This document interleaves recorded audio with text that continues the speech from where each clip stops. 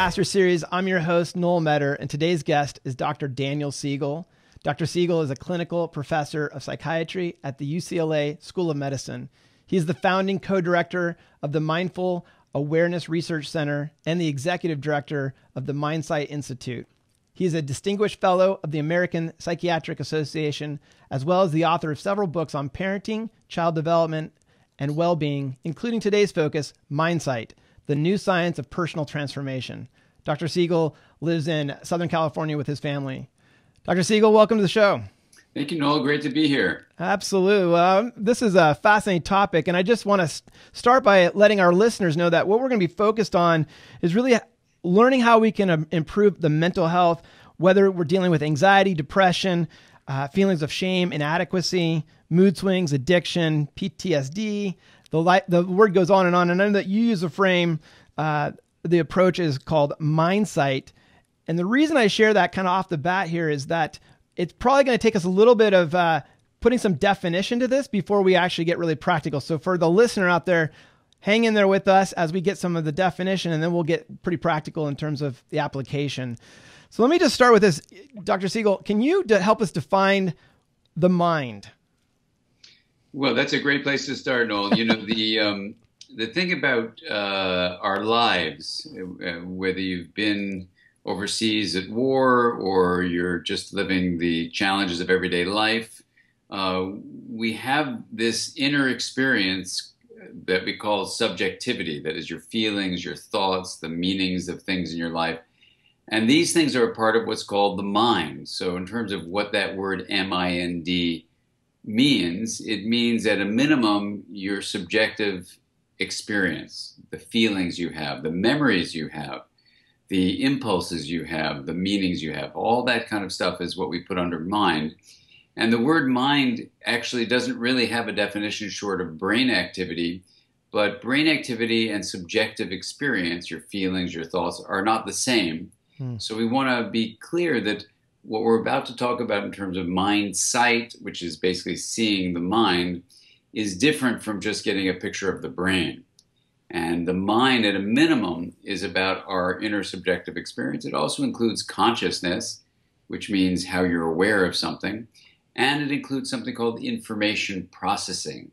So, for example, if you've been in a very terrifying experience here in the States, or you've been overseas and you've been at war and a horrifying thing has happened, it can do things to the way you access aspects of memory that when you understand those ways that trauma can impact memory, it totally changes your ability to cope with what's going on and even heal from the trauma. So as we dive deeply into defining the mind, which we can do in a moment, we'll see that having this definition of mind gives us new, very practical ideas and applications and tools and skills that can inform us and direct us in doing things that can help our lives and help other people as well. So this is where we'll go with actually the definition I'm about to give you. Yeah. So when you talk about the mind, are you kind of in a way categorizing it with conscious and subconscious? Is that part of it? Yes, absolutely. So the mind at a very minimum has things you're aware of, and you can use the word consciousness and awareness as the same meaning. Right. So you can have them in consciousness or be aware of them. You know about them. Like, Noel, you right now knowing I'm speaking to you, if you're a listener, you know you're hearing Noel and Dan speak. Right. So that sense of being aware, of being conscious, of knowing is what we mean by these terms. Now, much of what goes on in our mental life is information processing that I'll describe in a moment, like connecting one thing to another or having memories for things or emotions even that evaluate the meaning of things. And these are not in awareness. So you have this really interesting, absolutely established fact that the mind has a level that's both at the level of awareness, which is actually small, and a much bigger aspect of the mind that's beneath awareness. Got it. So you just don't know about it, but it still affects you in ways we can describe soon. Yeah. So that's the first step, is to realize that the mind is more than what you're conscious of. That makes sense. Yeah. So when you talk about what is Mindsight, is that related to, you hear a lot about mindfulness meditation. Would you say those are one and the same, or how are they different? No, well, mindfulness and mindsight are actually different terms. Okay. The word mindsight is a term I made up back around 1981. I had dropped out of medical school. The professors I had didn't really see the mind of their patients. So, like, let's say a patient had been in a car accident, a horrible car accident. They would just deal with the physical effects on their body, not their feelings or their memories or the impact on how their mind functions with the focus of attention, their distractibility, their relationships. None of that was the focus of what my professors were doing. So I ended up stopping school because I had been trained as a biochemistry major to study molecules, and I knew how to do that. But I had also been trained to work on a suicide prevention service. And I knew that the way you tune into the inner mental life, the feelings, the sense of despair of someone in a suicidal crisis, could make the difference between whether they chose to kill themselves or chose to live. So for me, tuning in to the internal subjective experience of another person, what I ended up calling Mindsight, was crucial in medicine. So I stopped, and when I went back to medical school, I studied how the professors that didn't use Mindsight with their patients actually didn't have such effective ways of providing medical care, whereas those that did offer empathic comments and had insight into themselves. So those are two fundamental aspects of Mindsight: insight into oneself, empathy for the inner reality of another person. When it's present, it actually helps in a relationship. So Mindsight is insight into yourself, empathy for the mental experience of someone else, and a third thing, which is called integration. And integration is basically how separate aspects of something are linked together, and that comes from defining the mind as a process which is called self-organization. And that's a little complex. It's a mathematical term, but basically it's, if you think about a choir, when it sings in harmony is integrated. It's differentiating its singers and linking them. And a harmony is the quality we want to have with a healthy life. Whereas when life isn't going so well, it goes to either rigidity on the one hand, things are stuck, completely predictable, unmoving, or it goes to chaos, where people think things are random and completely unpredictable. They flood you.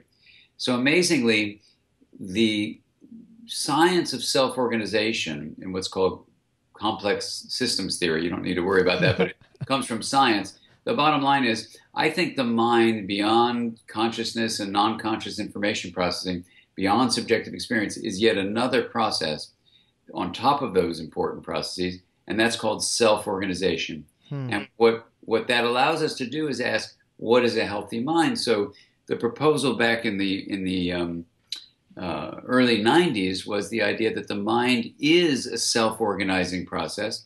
And what is it doing? It's regulating energy and information flow. And when that flow is going to be healthy, it's differentiating, linking. Let's call that integration. And when you block either differentiation or linkage, then you go to either chaos or rigidity. And so far, every study that's ever been done, say, for example, post-traumatic stress disorder, the difficulty with the life of a person with unresolved trauma is they have chaos and rigidity. Chaos would be experienced, for example, as flooded. I'm being flooded with memories. I'm being flooded with a sense of panic. I have these unpredictable senses of anxiety that come up. So that's the chaotic part of it. The rigid part could be, I refuse to go to the airport. I don't want to be near any airplanes. Let's say I was in an airplane accident. Or I just rigidly withdraw from social interactions from people, and I'm glum and depressed and demoralized. So those would be the ways of thinking about one person, me, with unresolved trauma, PTSD, post-traumatic stress disorder, would have both chaos and rigidity. And if you did a scan of my brain, you'd actually find that areas that are usually linking differentiated parts, so allowing integration to be present, are actually either blocked in their functioning or even they've shrunken a bit from the trauma. Wow. So treatments that work are treatments that actually promote integration. So this is where the bottom line, this is from a long time ago, 25 years ago, but the suggestion is health comes from integration. Impaired integration leads to various manifestations of unhealth. So even if we've experienced a trauma, in a car accident here at home, in a horrible accident on the battlefield, overseas, we can have unresolved traumatic states, which mean we have impaired integration in our lives, including our brains, but also in our relationships, not honoring differences and promoting linkages, even relationally, because the mind is not just in the head. In our view, in this field I work in, we see the mind as both fully embodied and fully relational. And as a self-organizing process, it creates health by fostering differentiation and linkage, which is impaired in trauma. In a lot of other disorders too, so far every disorder that's been studied, integration is also impaired. So psychotherapy in general, even if you haven't been traumatized, would be to try to detect the chaos or rigidity that are your symptoms of whatever challenge you're facing, whether it's depression or anxiety or obsessive compulsive disorder or an eating disorder or whatever, and try to promote well-being. That's the idea. Yeah. Well, I got to say, in the last 10 minutes, I got more of an education than my 4 years of going through college. But this stuff is so fascinating to me. And I just wonder, you did a great job giving us some definition. I'm thinking some of our audience might want to, is there like a case study where you could take some of these like examples of what you're talking about and put it into more a narrative of a story? Sure, I'd be happy to. And now you have the framework like you suggested. It's really fascinating. When I was starting my residency in psychiatry at UCLA, I worked at the Veterans Administration Hospital. And when I became the chief resident, I was a chief resident over all the hospitals, but including the VA hospital. So in those days, back in the 80s, the veterans had come, many of them from the Vietnam era. And so I'll give you one example of a wonderful person I worked with as a resident that made me really ask my supervisors, what is going on with post-traumatic stress disorder? And in those days, they actually didn't know. So they would say to me, I don't know, which didn't make me feel very comfortable. So I went on a deep search to try to put together a framework, and people weren't doing it in those days. It was before the decade of the brain. They weren't doing it much, but I went into neuroscience studies to try to understand how is memory and narrative, the stories we tell, memory, the things we recall, how are they mediated in the brain? And then how could this fit into a larger picture of what the mind was? And then the specific picture of how do people, let's say, who are part of the military forces who come back and, this person was a Marine, deal with the overwhelming experiences they have. So I was on the ward, and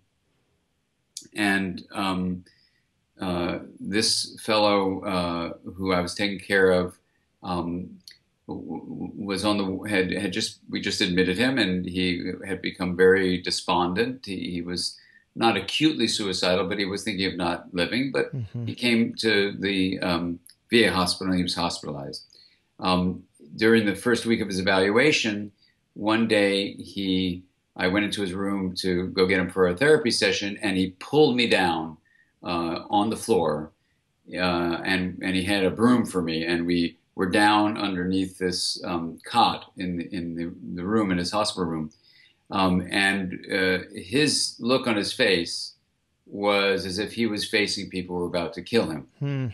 And he pulled me down, and we were both down there with these brooms, getting ready for the enemy to come and get us. And you could say, oh, he's play acting, he's just making this up, he wants to stay in the hospital longer. But I can tell you, being down there on the ground with him under that cot, It did not feel like that. It felt very terrifying. And he was as if he were back in Vietnam, as if people were there in the jungle trying to shoot him. Luckily, I was not the enemy, and I was his compatriot. And, you know, through the course of that, what would be called a flashback, you could see the absolute terror, the helplessness he felt, the horrible things he was seeing that I won't go into detail here, but you can imagine people being killed around him, in particular one person who was his close friend, and the things that happened to his body that were experienced in graphic detail through his eyes, through his smell, through his ears, through all the senses of a horrible, horrible death of his friend. And, you know, in the course of that, for myself as a resident, I didn't know what in the world was going on, but I went along with the journey. And, you know, over time, he just got exhausted and collapsed. I put him in bed, came out. The nurses, you know, were very concerned about everything that had gone on. I want to just focus on this one particular episode just to give you an example of why looking at the mind is so important. So there you can see something happened in a human being in the United States, on the mainland, as if he were back in Vietnam. Mm-hmm. And the experience was as if it were happening in the present moment, but it wasn't. So how can we explain that? This person is not crazy. Mm. This person is having a disturbance of memory function such that the reactivation of a configuration of memory representations of being in Vietnam in his brain, let's stay with the brain for a moment, are being activated, and they're not tagged with saying, this is coming from the past, my friend. This is a memory you're recalling. Mm-hmm. He's reliving it. So how do we explain that? Well, it turns out that there are two layers of memory. One is a layer called implicit memory. The other is a layer called explicit memory. And they are layers because the first layer, to be what's called encoded, is that you have an experience, let's say what you see or what you hear, what you smell, what you taste, what you touch, through your five senses. You even have what you feel inside your body, your heart pounding, your breathing fast, your intestines churning. And you can even have your thoughts and emotions. All of these can be embedded within what's called implicit memory. Yeah. Then what happens is you can take these implicit memories, and they're at this first layer, and if they're in their pure form, it turns out, and you retrieve them, so encoding happens at first, that's the firing of the neurons when an event is happening, you then store those configurations in the brain, and then if there's a cue, something happens that reminds you of a similar setting, you can reactivate those neural firing patterns. Here's the secret that no one seems to realize, even though we've known it for many years. Pure implicit memory, when it's retrieved from storage, has no tagging of being from the past. Wow. Yeah, so it can just feel very alive. It's in the present moment. Mm-hmm. It's your vision, it's your smell, it's your hearing, it's your taste, it's your touch. This has been proven. Now, you could say, well, why aren't we always flooded like that? Because here's what happens often. You have a second layer of memory that's being processed by an area of the brain called the hippocampus. It's an area that is in the center of the brain, in the limbic region. So if you take your thumb and put your thumb in the middle and your fingers around like this, your brain would be in your head like this. Here's your cortex where you do your thinking and other stuff. Here's your limbic area, which has the hippocampus. Here's your brainstem, which has the fight, flight, freeze, and faint response. And implicit memory is embedded throughout the brain. But the hippocampus here in the limbic area has got to tie all those puzzle pieces, they're like puzzle pieces together, to assemble a whole picture of the assembled jigsaw puzzle. Mm-hmm. Once you do that, a couple of things happen. On the left side of the brain especially, you have factual memory. On the right side of the brain, the hippocampus establishes what's called autobiographical memory, which is, I was in Vietnam in 1972, and this is what happened to me and my unfortunate buddy who had these horrible things that preceded the ending of his life. And those would be tagged with a feeling. As I'm recalling this, I know this happened to me in the past, and I know it's coming from a memory. Or that's autobiographical. I could just have the fact of it. I know as a feeling from the past, the fact my buddy was killed. Mm-hmm. So whether it's factual, explicit memory on the left, or the one that's dominant on the right is autobiographical, explicit memory, they're both tagged with the feeling of I'm remembering. And they're also the gateway to narrative. That is, it's another layer of our human process mediated more by the prefrontal cortex of the brain, this part right behind your forehead, that basically says, what's the meaning of these memories? What does it mean for my life? What happened? Did I betray my friend? Could I have been a better friend and soldier to have protected him so he wouldn't be dead now? What do I do with my guilt and shame about the fact that my buddy died, and he died in such a horrible way? The feeling is so terrible inside of me, I can't even put words to it. Mm-hmm. But I need to. I need to tell the story of what happened. So narrative is crucial for resolving trauma, and it depends on explicit memory, harnessing the power of the hippocampus to integrate the implicit layers. So unresolved trauma, amazingly, this was what I suggested back in the 80s, but we didn't have the data to show it was true. We couldn't look at the brain. In the 90s, we could finally look in the brain, and it turns out one of the key places that post-traumatic stress disorder impacts the brain is the hippocampus. Mm-hmm. Right, you could you could guess that by creating the visual image that what would happen if, let's say, you could understand post-traumatic stress disorder in this way. I'm in Vietnam. I'll be that soldier.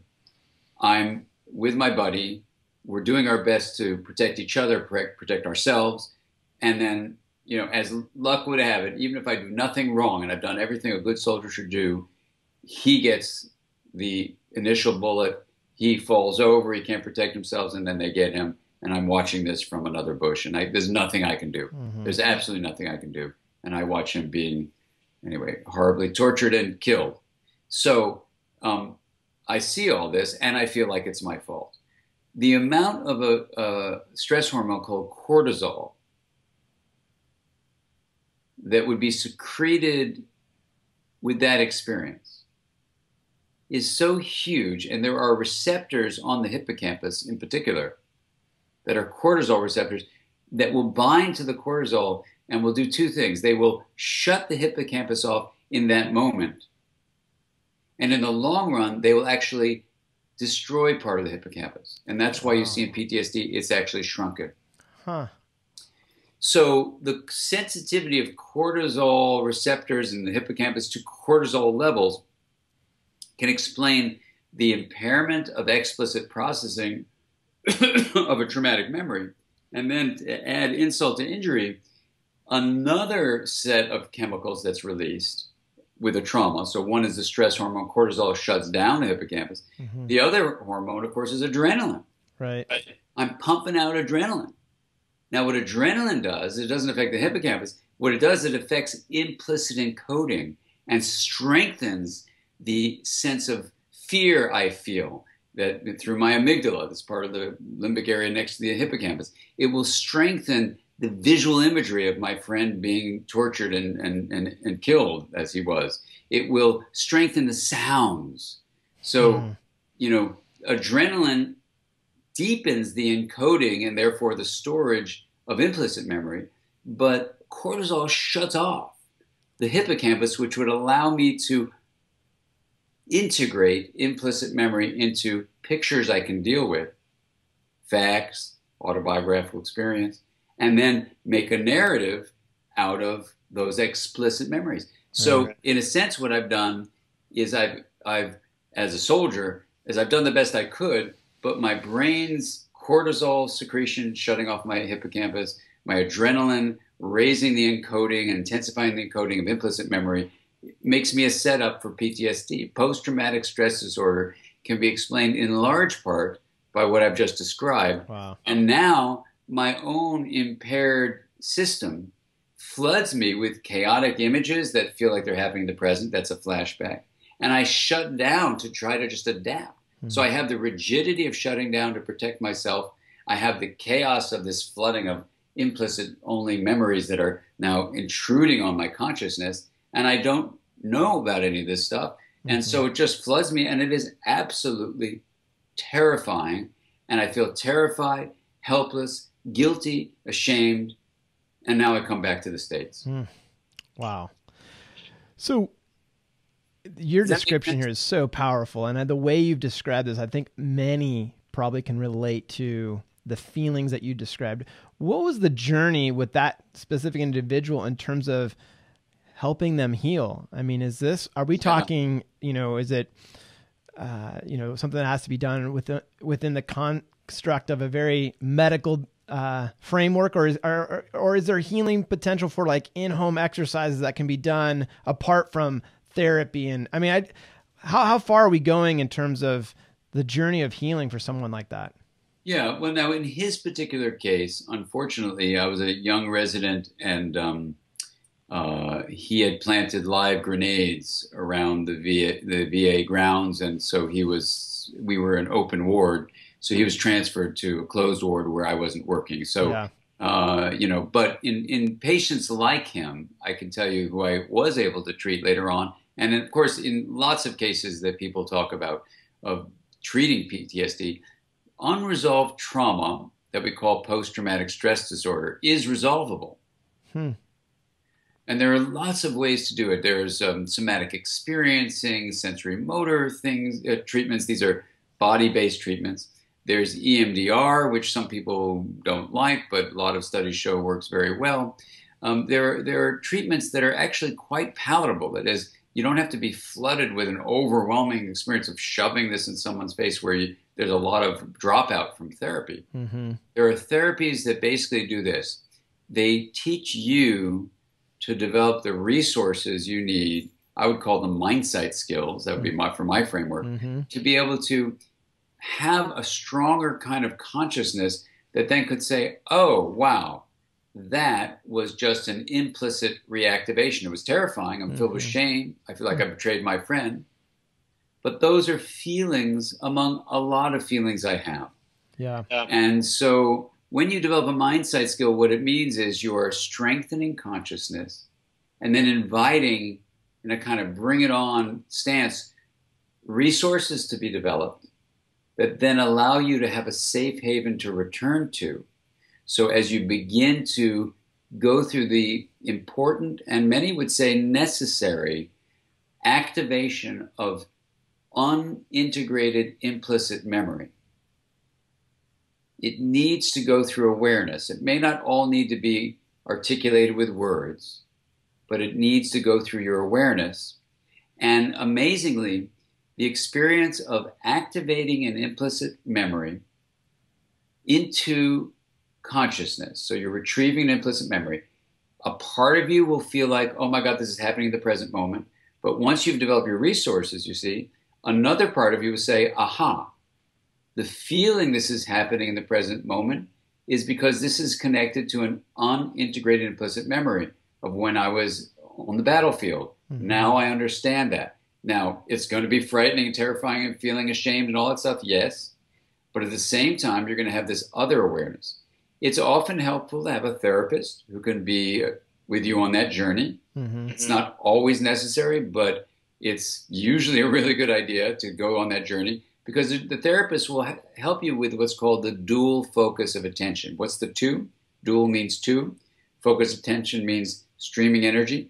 One focus is on the fact that you are a survivor, you are no longer on the battlefield, you made it, and here you are. And you're right now either with yourself, if you're doing it on your own, or with a therapist. The other focus of attention invites the implicit memory into consciousness and says consciousness is the portal for change. It's where we get choice. It's where we lead to integration. Right. And in fact, here's the secret. Consciousness activates the hippocampus. So even though you may not have used your hippocampus in the battlefield because of the cortisol secretion, now with the dual focus, you let the implicit memories be activated. With your other focus that you've developed with resource development, you say, I can stay present in consciousness, and I can now have my hippocampus not be flooded and overwhelmed and shut down. I can now allow my hippocampus to process memories even from 30 years ago, right? Yeah. And there they then change the way they're forming, because here's the secret of the whole thing. As my research mentor, Bob Bjork, BJORK, would say, memory retrieval can be a memory modifier. So as you retrieve implicit memory with this healing integrative stance, not just a flashback, which can be repeatedly traumatizing, but you can actually take these implicit memories and then integrate them with the hippocampus, make them facts and autobiographical details, and then really work on a deep narrative that makes sense of it all. Yeah.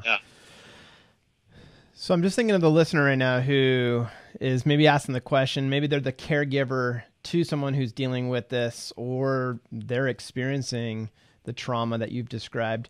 Are there anything that, and I'm just thinking the one who's maybe not connected to that mental health field as it relates to a counselor, are there certain things that they could do more on a home base kind of exercises that would help them relieve some of the fear and the shame, the guilt, the things that you're talking about on an emotional level?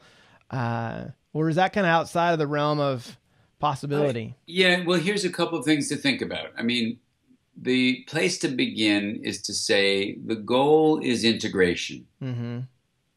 And integration needs you to develop what are called resourcing skills. Okay. What does that mean? It means if I get flooded with an emotion, I need to develop the strength, the skill, the technique, the tool to bring myself from either being chaotic or rigid into a more harmonious flow. Okay. So let's say I was the fellow in that terrible accident with that injury. My friend died, and I was on the battlefield with him. Yep. I may need a therapist. Let's just be clear. I really may need a therapist to do the deep work, especially if it involves shame and guilt and that I betrayed my friend. That's a relational issue that needs to be worked on. So we don't want to just say, oh, anyone can do anything on their own, because sometimes you really need a therapist. Yeah. But short of that, or in between, here are some things just to think about. One is that you need to develop these resources. So doing forms of reflective practice strengthen your ability to focus attention. I have a practice on our website, drdansiegel.com, the Wheel of Awareness. It's not instead of therapy by any means, right, but it is a way of strengthening your access to consciousness and being open to whatever's on this kind of rim of awareness that you have. So those would be things where you develop your resources. Now, journal writing is another way to actually develop a pathway towards integration. And these, again, are not instead of therapy. If you need therapy, please find it. But these are things you can do. You can do these reflective practices, like the wheel. You can start writing in a journal. And what I would do is I would outline, just from what our talk is today, Noel, on one side of a sheet of paper, implicit memories. Put a line. Explicit memory. Put a line. Narrative understanding. So if I were writing this out for this fellow, or if I were that fellow, I might write, fear of, bushes, if I was in a bush, right? Right. Terror about the rain, startles at loud sounds, the guns going off. And that's all I'm doing. I'm just writing out what those free-floating things that intrude on me all the time are. Then I put a line and I go, wow, what is the fact of that? Well, the fact was my best friend was killed next to me in a horrible way when I was in Vietnam. That's a fact. Mm-hmm. Now, if I wanted to go there, I could then do, that was factual explicit memory. I do autobiographical, go, I remember March 18th, 1972. I was with Joey and and I go, and now I'm writing myself in a certain time. Mm-hmm. Now, as I do that, I may get all sorts of emotions that are implicit that come up, and I could write those out. Right. But the idea is just the act of journal writing means you're not in Vietnam. So that's the dual focus you're doing. And then the narrative side of that little chart you're writing is, what's the meaning in my life of these memories? The meaning is, my brother used to always say I was a wimp. But then I got taller than him and I joined the forces to show him I wasn't a wimp. But then my best friend from boot camp, Joey, and I went to Vietnam. We were ready to take on the world, and I couldn't save him. And now I'm crying, convulsing, and all these implicit memories keep on coming in. So I go back and I say, here's the implicit memory. So a part of my mind, see, this is the amazing thing about the mind. One part of your mind can be having a little bit of a distance, like an observer. I call it owning an experience. Observing, O, witnessing, W, and narrating, N. So for you to own an unresolved experience, you got to observe, witness, and narrate, not just be flooded by implicit memories as if you're back there. Right.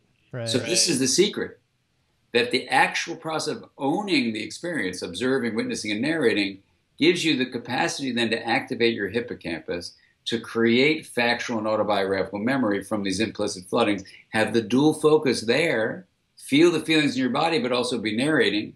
And then as you do that, I think you'll find, and the studies support this, all sorts of positive changes, even in your immune system, the way your cardiovascular system works. Your mind will feel clearer.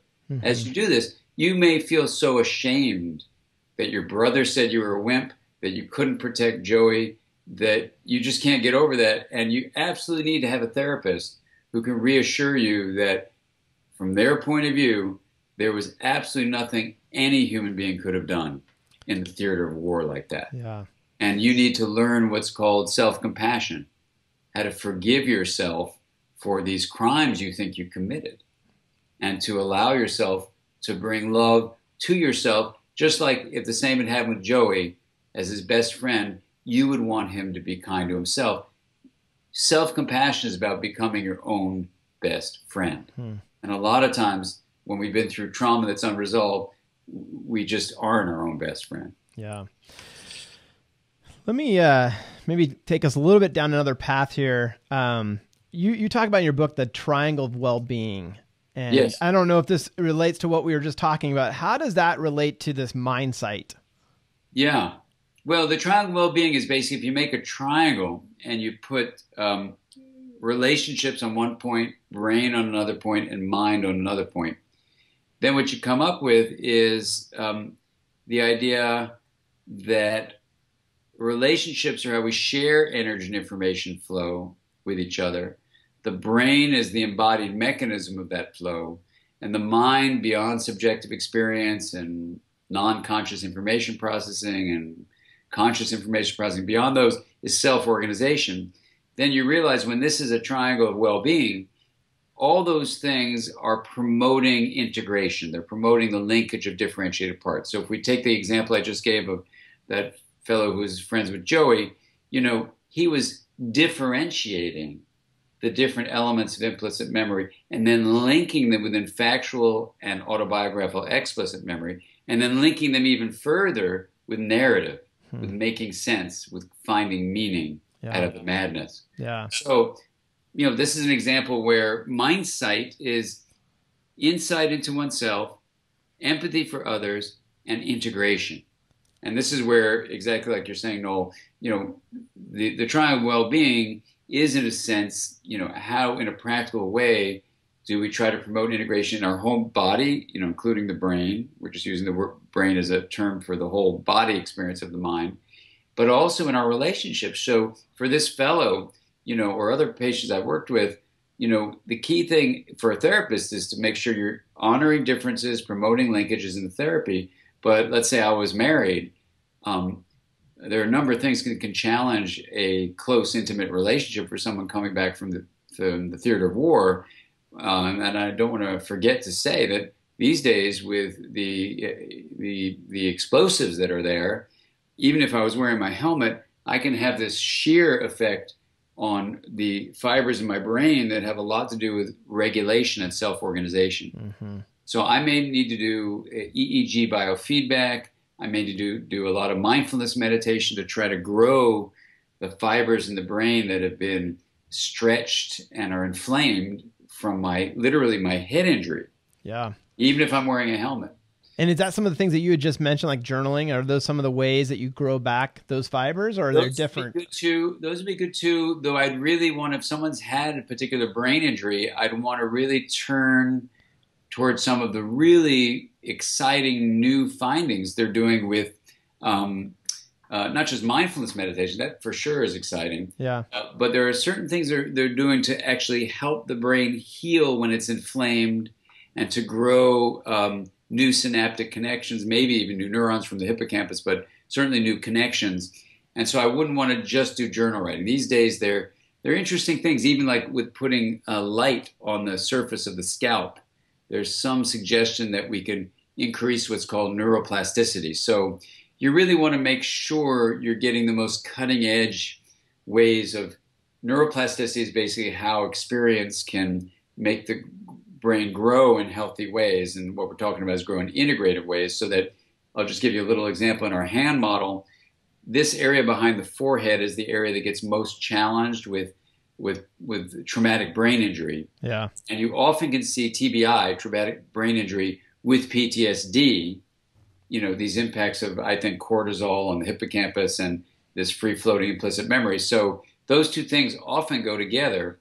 So the difficulty here would be if my prefrontal cortex has been sheared by the movement of my head, or even a direct hit to my head, that shearing can make it so these fibers, which are basically linking the higher part of the brain, the cortex, with the limbic area, with the brainstem, and even the whole body and the social world. So 5 differentiated regions of information flow. The social world, so how I'm dealing with my wife, let's say. My body, the signals from my heart and lungs, coming up through my spinal cord here. My brainstem, where I've got my fight, flight, freeze, and faint response. My limbic area, which is doing all sorts of things, including those layers of memory. And my cortex, where I'm doing my thinking and planning. This is the area that ties it all together, coordinates and balances. So if it's been sheared, maybe under easygoing conditions, I'm okay, but a little bit of stress, if I'm tired, if I haven't eaten, if there's something irritating going on at home, if I'm just feeling impatient, all sorts of things can make it so I flip my lid and I lose the coordination and balance of those 5 things. I can go into fight mode, flee mode, freeze mode, faint mode, where I collapse.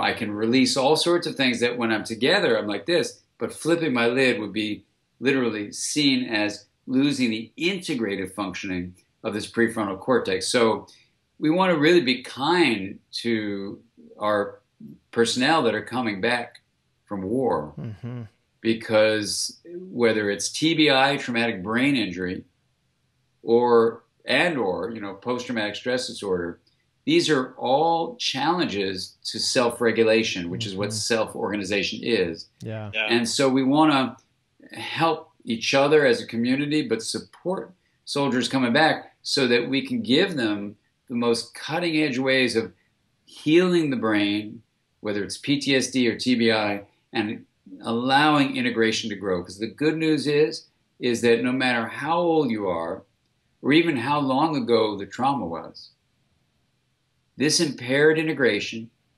that's either part of TBI or part of PTSD can be focused upon, can be detected, can be then brought into a setting. Often it's a therapeutic setting, but you can do these integrative things on your own too, and you can grow these integrative fibers. This is the beautiful thing. Yeah. Once we name it, we can train it. Once we can tame it if it's out of control. We can train it if it's just being stretched literally to its limit and can't function well. And we need to be really respectful of these ways that the brain can be challenged in how it functions. So let me ask the question, and I know we're getting here. I want to make sure I get these questions from our audience, but yes. I'm just thinking about rewiring the brain. I think that's what you're talking about in some ways, this ability that we have to be able to do that when there's been trauma. And I know we've been focused on more of the trauma specific to military. Maybe a closing story here as it relates to rewiring the brain. I know that you've worked with a lot of folks that have mental illness apart from military. Can you use a story, a case study around how that rewiring the brain works? Sure, absolutely. I'll talk about a person I talk about in Mindsight. This fellow Jonathan, who was a 16-year-old boy who had very unstable moods. Mm-hmm. He wasn't traumatized as a kid, but he did inherit this tendency for unstable moods. Now, I had a feeling he had the beginnings of what's called manic depressive illness, otherwise known as bipolar illness. Right. But just to be sure, I sent him to not just one, but two other board-certified adolescent psychiatrists, and they, like me, felt the same way, that he probably had the beginnings of bipolar disorder. Now, it's a very dangerous disorder untreated. It has a high mortality rate from suicide. Mm-hmm. So it's serious, but his parents refused to give him medications, which were the common treatment at the time. I was learning to do reflective practices in more depth, and I was studying them. And there was some hint that you might be able to grow integrative fibers that seemed to me to be deficient in manic depressive illness. And with the parents and Jonathan's consent, with very close monitoring of his suicidal thinking, because it's a really precarious thing to do. So I'm not recommending this as an outpatient. It's very hard to do. Sure. But in this situation, everyone was on board. We would take it week by week and see how it went. And basically, if you read in that chapter of the book, he learned to do a reflective practice called the Wheel of Awareness, where the idea was you would develop this spaciousness of consciousness so that when his irritable mood would fill him and he could see him reacting to his parents or his friends with irritability or even toward himself, he'd expand consciousness enough so he could actually have a kind of observing, witnessing, narrating capacity. Oh, my mood is going south. That this is going down. I must be in a funky mood. I'll give myself some space. Maybe I won't go to this party tonight. I'll just say to my parents, instead of all these expletives he would say to them, he could say to them, give me some space. I'm in a bad mood. Let me pull myself out of it. And an hour later, with some meditation, his internal reflection, doing the wheel, he could get this sanctuary of, if you imagine this wheel with an outer rim and a center hub, the hub is the knowing of consciousness. The rim is just the knowns, like what mood you're in. Mm-hmm. So instead of the mood taking him over, because he had expanded this hub of his wheel, he was able to then say, something, I'll give myself a little break. I'll go exercise. I'll rest. I'll do whatever the different things, depending on his mood, he needed to do. And then he can go back and return to interacting with his friends or his parents. And over time, this skill of observing, witnessing, and narrating, of owning the experience, allowed him, even though the moods could continue over time, to not have them take him over. So if you think about it this way, if he was in a funky mood and the mood took him over, he would start acting with people who in turn would send back to him signals of disgust at him and irritation, which of course would make his mood worse. Mm-hmm. So now he could sense the mood, say it to his parents, give me a break, not get that reaction and actions from them, calm himself down, because this is where the resourcing happens, bring himself back to a more balanced place, re-engage with his parents. And then the self-reinforcing positive thing was he could see that he was in control. So instead of the natural course for bipolar disorder, which is you don't have the spaciousness of the hub, your hub is very small, the mood takes you over, you interact with other people who react to you, you react to them, they react to you, your mood gets worse and worse and worse. Your feeling toward yourself is, I'm completely out of control. The next time the mood surfaces, you say, I'm out of control. You hide. It takes over. And that's your whole life. Wow. And when you look at the parts of the brain that actually are deficient in bipolar disorder, it's from this prefrontal cortex, especially on the right side, down to the amygdala, which helps govern our mood in part. And so what studies show is that this kind of reflective practice and formal mindfulness practice can grow these prefrontal fibers. So if you had to summarize what meditation, mindfulness meditation can do, it grows integrative fibers. Mindfulness meditation makes the brain more interconnected. Those are studies of what's called a connectome. And mindfulness meditation grows prefrontal fibers that help regulate emotion. Mindfulness grows the connections between the left and right. Mindfulness even grows the hippocampus. Wow. So this is the cool thing. You don't need a fancy gadget. Sometimes you do if you had TBI and you want to help promote neuroplasticity. But here are the things that help promote neuroplasticity. Good sleep, good exercise, a balanced diet, good relationships. And when I say good, I mean connecting relationships with people that support you. And when you have these things in your life, then you do your focused training, whether it's mindfulness or EEG feedback or some form of therapy that focuses on the feelings in your body, recognizes the nature of unresolved trauma, especially limitations and potentialities for traumatic brain injury, TBI. What you want to do is get yourself with a clinician, if you're doing clinical work, who understands these things. If you're doing your own work, you want to be able to develop this wheel of awareness kind of practice of opening the hub of your mind. Mm-hmm. You want to be able to see that you can determine how your non-integrated brain, because if you have unresolved trauma or even TBI, integration is impaired.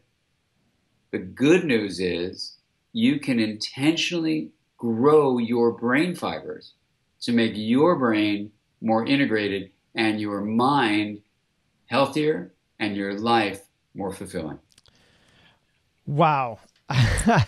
I'll tell you, this is, I get the sense that as people are listening to this, there's a lot of hope, because I think in this area, especially around mental illness and TBI or PTSD, there's so much that you're just dealing with what you have, and it's kind of like just get by, and that's the best we can offer. And I feel like what you've just shared with our audience is that, yeah, there's that component, but there's actually hope to regain what's been lost here. And I think that's exciting. And I have so much respect for you, Dr. Siegel, and the work that you're doing. It's groundbreaking, quite honestly, in terms of what's going on. I hope it's of help. I really, and I hope your listeners will really find it useful and practical. Yeah, I'd love to I got 3 questions from our audience that they would love to get your perspective on this. Emily from Joint Base Lewis McChord, actually in Washington, she wrote in and said, "My husband returned from Afghanistan 2 months ago. He is so angry and irritable towards me at all time.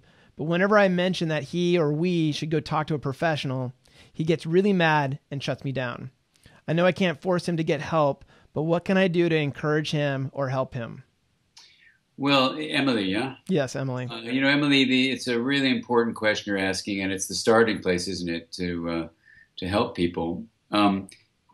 I'll just reflect with you that, part of the challenge, I think, is that when people come back from a trauma, let's say from Afghanistan, there's a feeling that they may have had there of being helpless, of not being as strong as they want to be, or not being as in control as they wish they could have been.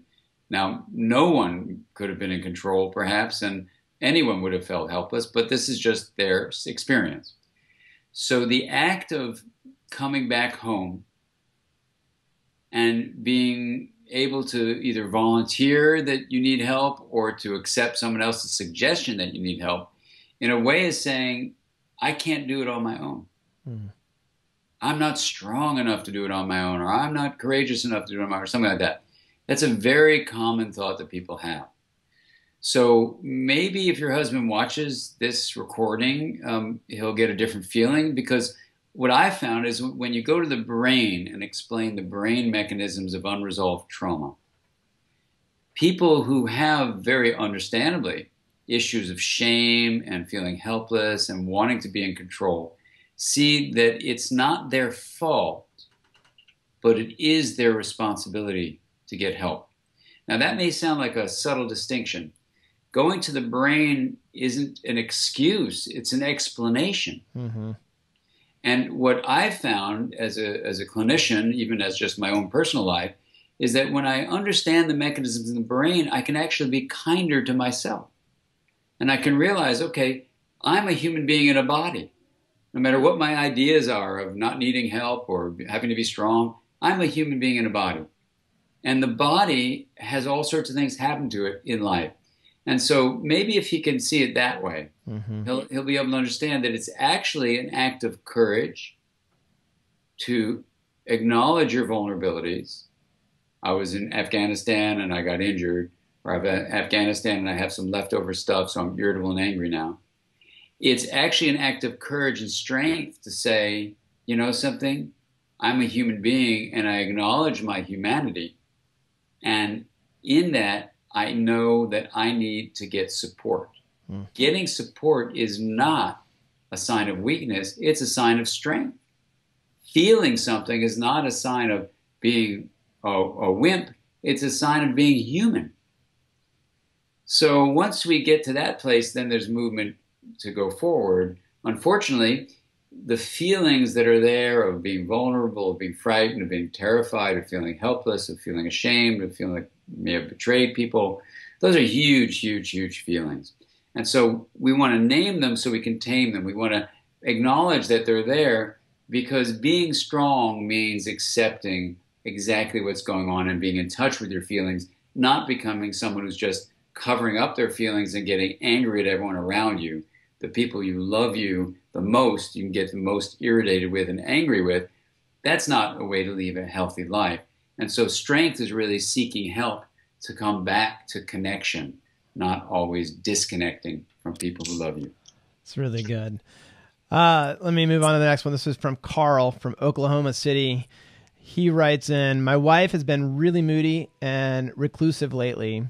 She has received treatment, both medicine and counseling for depression, but it doesn't seem to be working this time. Are there any at-home exercises that she can do to help her get back to normal self, to her normal self? Was your wife in overseas or? No, not overseas. Doesn't say. Okay. No. So in general, it's interesting. You're pointing out, and what's the person's name again? Carl. Carl, you're pointing out that, there are different ways of doing treatment. There's psychotherapy for moodiness and depression. There's medications for moodiness and depression. There's EEG feedback for that. One study that came out from Georgia showed that if you have depression without a history of a difficult childhood, then medications are really pretty good. If you've had a difficult childhood, then medications by themselves are actually not going to do much, and you need psychotherapy treatment for the issues related to your childhood. It's a very important study to tease that apart. So if someone is not getting better, it can be something like getting the right medication, or it can be getting the right therapy. So it really depends on what's going on. There's a beautiful book by Siegel, Williams, and Teasdale, not me, but Segal, called The Mindful Way Through Depression Workbook. And I found that book to be just absolutely accessible and beautiful.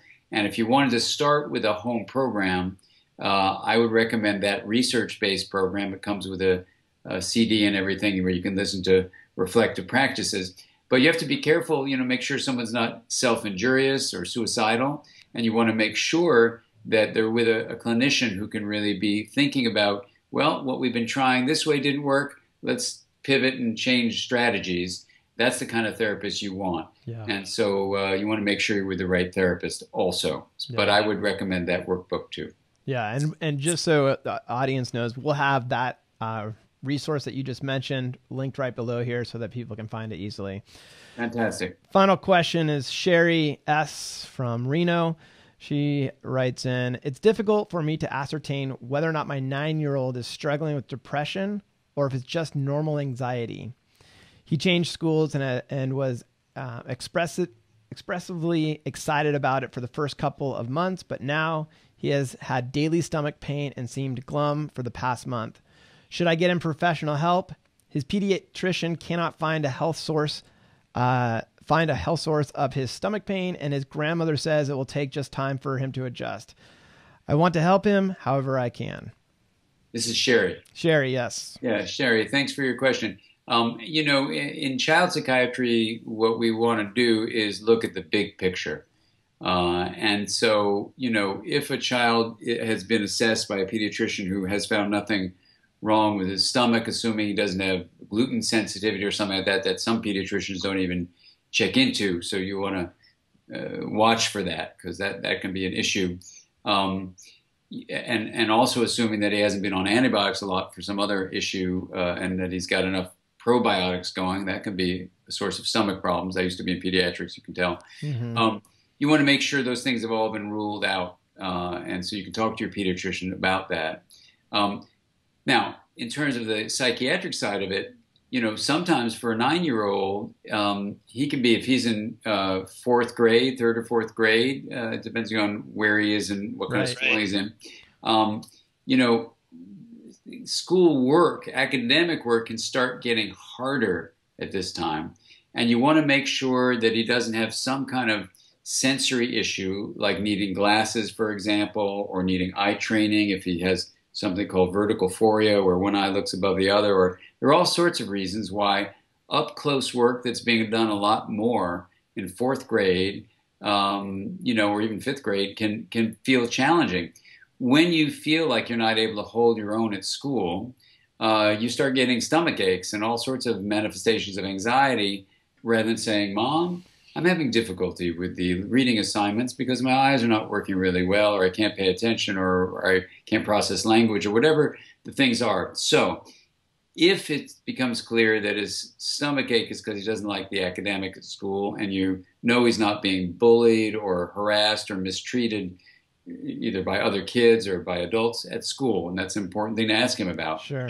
And really watch his response, because those things can lead to a stomach ache too. Then you really do need to get him assessed to make sure you're not missing something. And I've had a number of kids where, the standard examination of their eyes missed this thing called vertical phoria.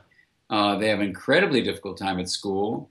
The pediatricians, in pediatrics, we're not trained to assess for it. We do the long distance view of, can you see these letters or not? Mm-hmm. So you want a developmentally oriented optometrist who can literally assess not just sight, which is being able to see those letters, but vision. The visual system is how you have to move your eyes inward when you focus on letters on a page, and then move them down the page. And that's a pretty sophisticated set of muscular movements. And if the muscles are just anatomically a little off, like, for example, they are in me, you just can't do it. It's just really, really hard to do academic work, and you get a stomach ache. So you just want to make sure you're not missing something. So as a parent, Sherry, I wouldn't worry like, oh my God, this is a terrible thing for my kid. I would more say something is challenging him. I don't know what it is.